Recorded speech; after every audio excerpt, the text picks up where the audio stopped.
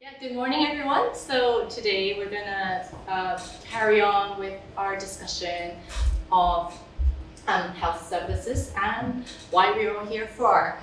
Today's talk is on need, demand, and use. Now you may think you know all those three words really well. They're not hard, but actually there's more to it than initial thought. And actually we're all clinicians here, so actually it'd be really good to get all your perspective at the end as well about the systems in Japan, where you know it, countries you know it. So just to outline where we've thought through so far from the outline of the course. One of the structures we use in this course to lay out health services, I mentioned on Wednesday, as we look at it from inputs, processes, and outcomes perspective. So it's a nice structure. And we've already whirlwind through our way through our inputs, and we talked about formal and lay care, diseases and medical knowledge, and healthcare professions as well, and also users of healthcare and the staff-patient interaction. And actually, yesterday's seminar we had a little bit more deeper dive about healthcare professionals and the users of healthcare, and you can see where it fits in the sort of grander scheme of health services and delivering health services. Hopefully, we're beginning to build a picture already of the micro, macro, meso levels of how health services are organized, and come to realize some of the complexities of it. We see it now that it's come to be, and the challenges we're facing in trying to solve the many questions on quality, and the different dimensions of quality, and we're looking at different aspects of a large puzzle and why it is the way it is. Hopefully we're now getting below the surface a little bit and we're getting a picture. So today we're going to carry on with processes and looking at need, demand, and use. So that's where we are. Okay, so we're going to start off with a conceptual model. And I don't need to teach grandma, you all know what models are. But basically, it's just for us to be mindful that it's a model. What we're going to share, is what's taught in the course, what's in our textbook. It is a simplification of the realities of the world. But we know its systems and organization of healthcare services is complex. And we do require a model to help us explain the complexities of the world. And we're always working with models in science and also in our daily lives. Like, for example, we're really familiar with geographical models like a map. A map is a simplification of what the real world is. But without a map, we wouldn't be able to even start understanding and navigating things. So this is similar, and a conceptual model, similar in a similar sense. It's helping us to think about processes. So this is a helpful one to look at need, demand, and use for health services. Like I said, you might know all these three words, but it's actually not as obvious as you think. But it's also really crucial to lie to the heart of health services delivery, to understand what each of these are, and also the interrelationship between these. So hopefully this morning together, I'll take you through an overview of how we can think about each of these and how we can think of it together, and the model that relates it all. So I'm going to share with you two models this morning. But the first one is this. Okay, we have a population, and this is a group of people in a country, and if you magnify it, it could be you or me, and so we are a population, and if you look in the sort of more micro sense, one of those in the population becomes a patient, can be a patient, a member of the public. And at this point, suddenly you wake up this morning and you have a headache. Because of the summer's heat, you feel headachy. And then at that point, you have moved from the population to a felt need arrow. You have a felt need. You aren't doing anything with your headache, you just feel like you have a headache. It's a subjective thing. No one else knows about your headache, and no one else can qualify it. It's just you. So at this point, it's a felt need. Then you do one of two things really. Key step. You might turn your felt need into a demand. This is where you go, oh, I think I should check this out. This is odd. I'm not used to having headaches first thing in the morning. And you will go to either your pharmacist or your doctor.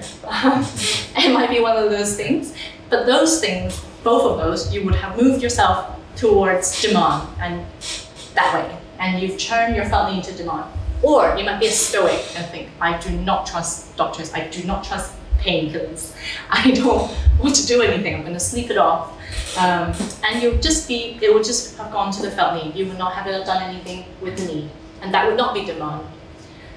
So once you've turned, and this we term illness behavior. And this, whether you do this or not, is purely down to the patient, down to the public. And it's a vital thing. We talked about lay care and formal care. And a vital thing because this illness behavior drives that cross between turning from lay care into formal care. So this is quite a crucial concept to remember. So felt need to demand. The next step is also very crucial. And that's called turning it from demand to normative need.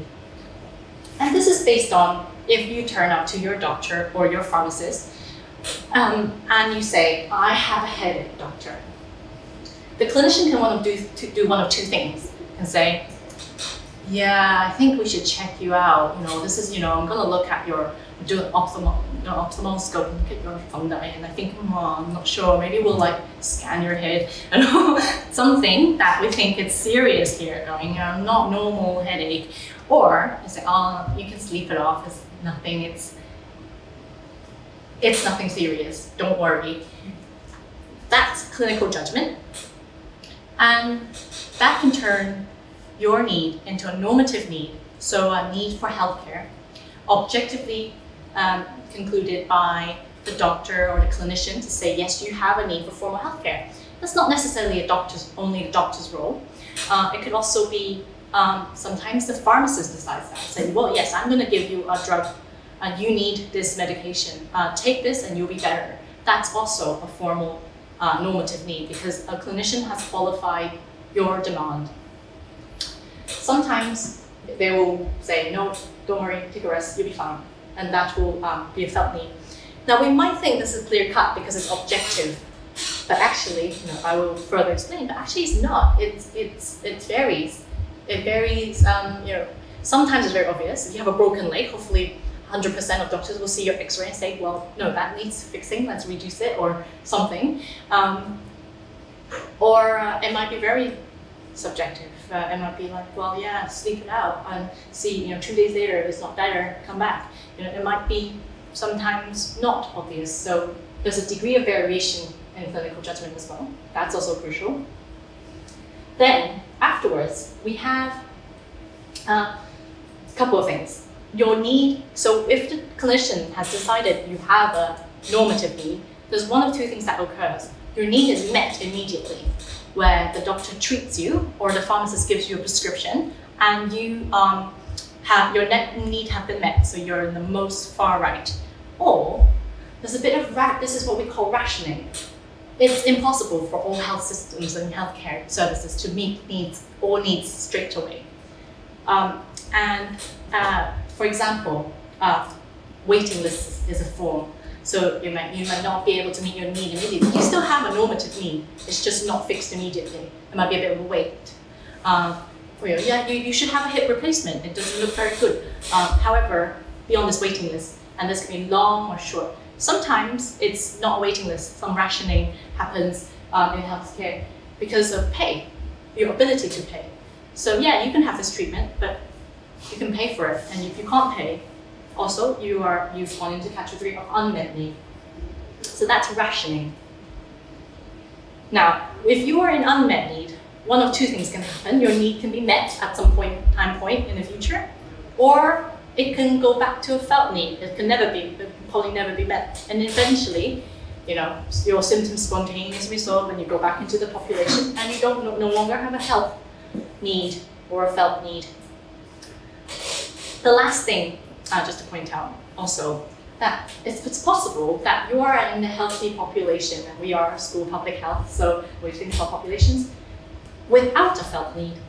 And this is where screening comes in, where you didn't know you had a need, but you actually have disease, and you screened it, and health prevention activities, you went for screening, and you detected some early cervical cancer, and so you suddenly have a disease and it becomes normatively straight away without your realization of having a felt need.